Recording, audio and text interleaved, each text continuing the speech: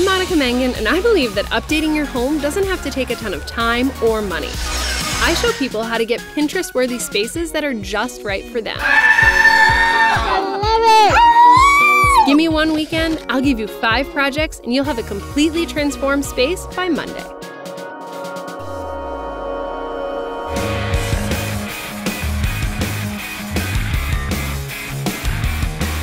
This weekend I'm in Salt Lake City tackling a weekender first, a gaming studio. The homeowner is Stacy of StacyPlays YouTube channel. It's a gaming channel with over 1 million subscribers. She's a gamer that primarily focuses on Minecraft, but she creates stories and worlds, and her followers get to watch her play. And this weekend, I'm gonna be renovating the space where she makes all of her videos. So I need to design a room that she loves, but also that her viewers are totally gonna fall in love with too.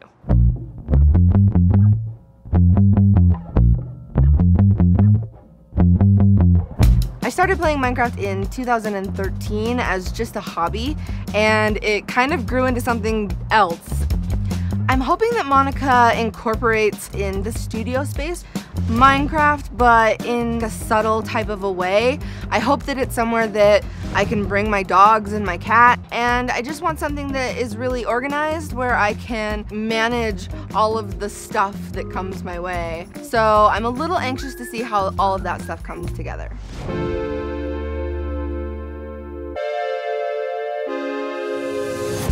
So tell me a little bit more about your job. I play video games on YouTube. That's your job. That's my job.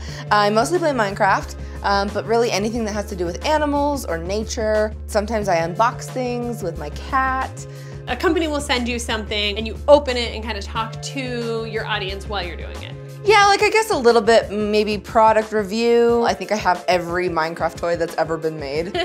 So you started doing this a couple years ago, like 4 years ago, and just as like a hobby, and then it exploded? Yeah, I had a whole other job in Los Angeles, and I ended up playing Minecraft. I hadn't played video games since I was a kid. And people started watching my videos. So this space is gonna be where you wanna shoot all these videos, right? The unboxing, the gaming videos. I just wanted to do something really cool in here, but the reality is I post a game video every single day. So you're very busy. Very busy, and there just hasn't been any time to actually like renovate the room. I'm usually just making videos, replying to fan mail. Speaking of fan mail, is this all fan mail? It's a little bit of a problem. I mean, it's a problem I would love to have. I got a little overwhelmed, and the goal was to film it in here, but I just haven't gotten the room ready. I'm good at building in Minecraft, but not in real life. All right, well, I'm pretty good at building in real life, not so much in Minecraft. Good. So hopefully we can create something that represents that world here in the real world. That would be amazing to see. Any Minecraft gamers out there? My kids love Minecraft. If you do too, leave me a comment and let me know. All right, ready to start this transformation? I am. Good. I'm excited. Paint's one of the fastest and easiest ways to transform a space, and it's the first step in this total makeover. Any colors you love or hate? Oh, maybe don't answer that. Okay. Because I already bought the paint. Oh, okay. Ready to see it? Yeah. You actually do look nervous. I'm a little nervous. Ready? Yeah. Green! It's green. Oh my gosh, we're do gonna you match think? the room. We are. I was like, that's what I said. So like, based on our wardrobe choices today, I think you're gonna like it. I love it. It's super Minecraft-y. You said you love nature and outdoorsy things, so I thought we're bringing the outdoors in. We want this to feel like a world in here. I love it. So this is the first step of what we're doing to the walls in here. We're gonna paint them first, and then I have a little something else coming for you. Most times I opt to lighten spaces with paint, but I chose to go darker in this room to add some drama and make it feel a lot more like an outdoor space. So we're doing all 4 walls this green color, but I know that this is the most important wall for you because when you're doing your videos, you want the natural light, and this will be your primary backdrop. So I couldn't just paint it green. So we have something pretty epic that we'll be adding later. Okay. This is just project 1 of 5, don't forget. All right.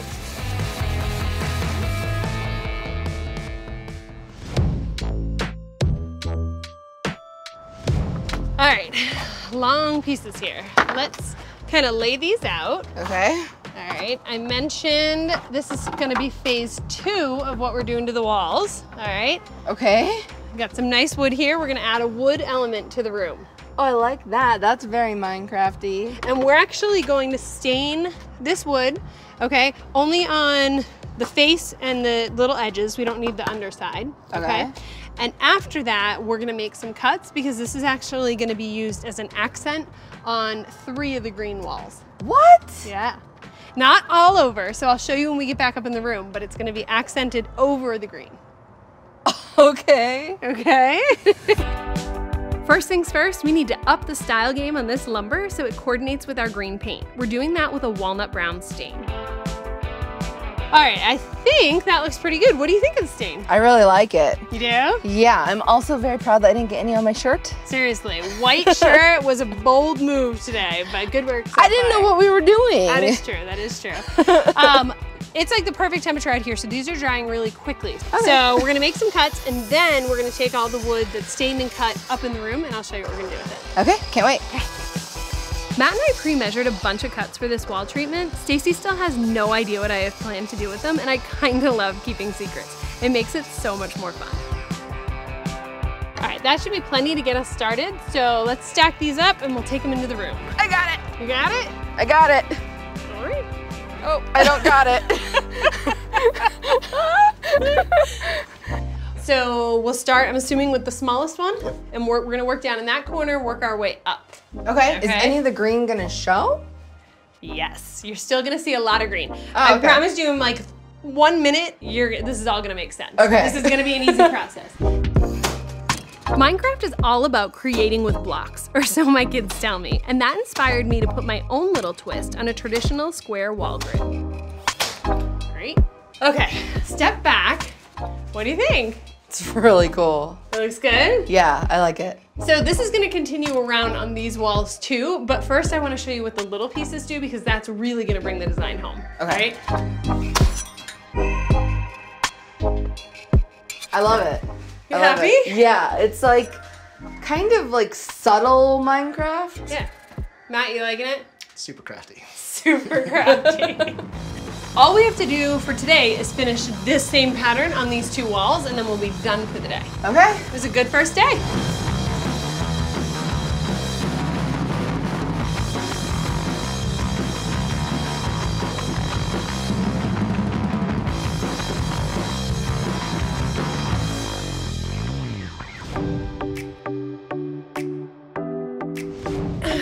This is the last piece. So we have all of our pieces in place now.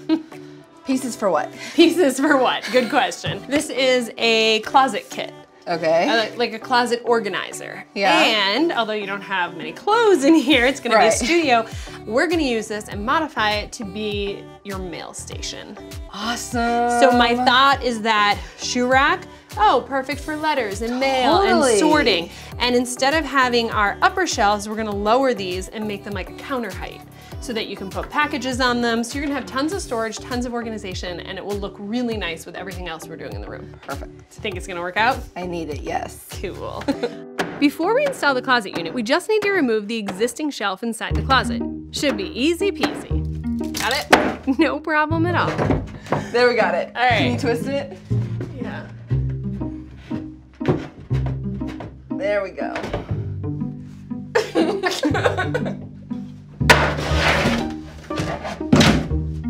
Looks exactly how I wanted that to happen.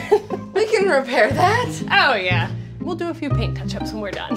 Sounds good. Demo is always messy, okay? Hold on, got it. Okay. This is stupid. Hold on, All right, hold on. Look at you go. I think we got it. She's like, I got this. Got it. This is going to be the perfect mail storage solution. I love thinking of unique ways to use typical items like these closet units. What kind of stuff have you found different or creative uses for? Leave me a comment below and let me know. We are gonna retrofit this a bit to really meet your needs because you're not gonna be using clothes in here, it's gonna be a mail station. So these larger shelves, instead of it being up here, we're gonna have it counter height down here. It's not intended to be put at that height. So this is just actually the same wood that we used yesterday for the 1x4s. And I'm gonna put this across the whole back to act as a ledger board so that this sits on something securely.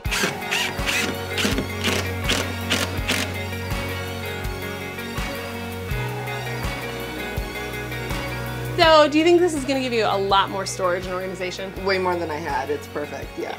And then once this is all put in together, I'll have Matt kind of finish up some things. All of it will be painted. It's really going to look like a nice custom built-in piece. But really, we're using a lot of prefab pieces. So easy. All right, so I asked you to bring out a little bit of your fan mail artwork because we're gonna work on a project that kind of is an extension of what we just created. Okay. Now we have that all organized, what I wanna do is create a place that we can display it. Okay, awesome. Specifically the artwork types, okay? So we're just gonna use 1x2 lumber to do this. It's gonna be really simple. It'll kind of have a bit of a modern look to it, but we need to make a few cuts on the chop saw, which you're already familiar with. This build couldn't be easier. We're using 1x2 lumber to create a simple but sleek grid pattern. So now the key with the screws here is just to make sure that they're the perfect length so that they can go through the pieces but not pop out in the front. All right, so now that it's assembled, you can see that it has a cool grid, right? Yeah. And then we are going to be adding some twine. We're gonna use a staple gun. And then you take your fan mail and it can clip right on. Cute, right? Yeah. And then I feel like it's a cool way that, you know, I'm hoping that your fans and stuff will be excited if they get to make it to the display wall. Yeah, I'll like change it out in between videos and... Yeah, that could be great. Cool project, right? Yeah, it's really cute. I'm counting on the day for when I start getting fan mail. Any day. Any day it's now. Coming. It's coming. It's probably the post office. It probably got lost in the mail, right? I think totally. So. Our last big project is top secret. It's the backdrop wall that Stacy's viewers will see behind her when she films her videos, so it's gotta be epic. I came up with a whimsical tree fort idea that I think she and her viewers will love.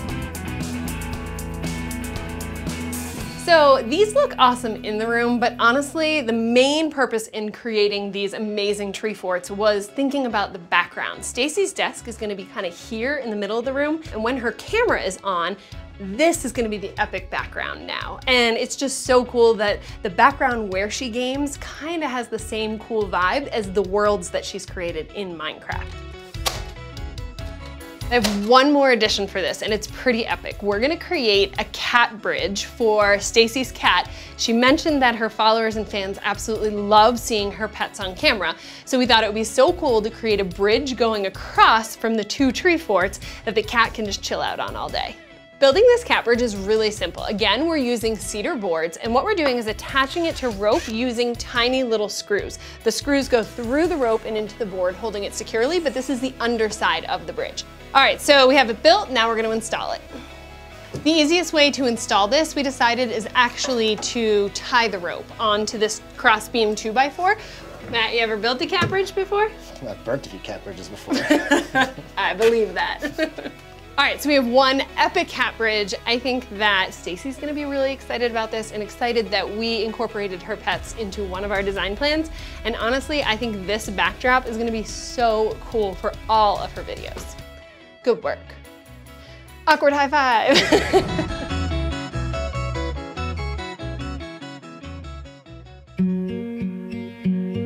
So this room has finally come together and I am loving it. I think it's a really great blend of the outdoors and has a cool like clubhouse vibe. I think Stacy's gonna love it, and I actually think her fans are gonna think it's super cool too.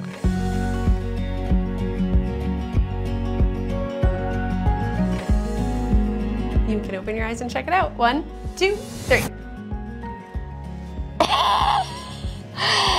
Oh my gosh!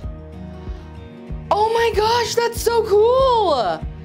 So that is a cat bridge. Yay! So I was thinking that not only are these awesome looking, but also they can be functional. So your cat can jump up and then be sitting there. So when you're filming, you can have the cat in there, and I just thought it would be really cool. Oh, he's gonna tear that up. This is incredible. Oh my gosh! Oh, look at that, so cute! Your fans are so talented. I'm very lucky, yes. they are. I really liked how it looked out here, and I thought when you're sitting here working, you can be Totally. seeing it. Yeah. For those like late nights editing, it'll give me the motivation to stay awake. Do it for the fans. Totally. I want to see the built-in. I know, how about the mail station? It looks so good. So I was thinking through the functionality, and so when we put that counter there, we made it high enough that the cart can fit in, so when you get the mail, you bring it in the cart, and then you sort it into your different areas. That's so perfect. Oh my gosh, I just saw the lights! It's crazy how we added so much color and dark wood, and yet it's still like so much brighter in here. And perfect for filming. It was really cool to kind of channel my inner kid and think about like what would be the ultimate clubhouse, but also at the same time a sophisticated take on Minecraft. So hopefully I got both of those. Thank you. Thank you so much. I've got to get the animals in here and see if they like it. See how they like it too. Yeah. Look, we made you a bridge. Hey buddy, you want to go in? Come on. What do you think? That's awesome. He was a little unsure, but overall I'd say really big fan.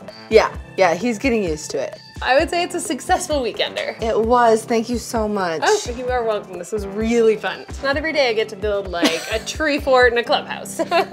Like this app? Then be sure to let me know by clicking like below. And make sure you're subscribed to the Lowe's YouTube channel. You don't want to miss a single Weekender episode. And this is actually part of season 3, which means you have 2 full seasons that you can go back and binge watch in just a weekend. This weekend, I'm in the Roxborough neighborhood of Philadelphia helping out some homeowners with a 3rd floor attic space. And this space is kind of like a time capsule. It hasn't been touched in 50 years. Open your eyes. Oh my God!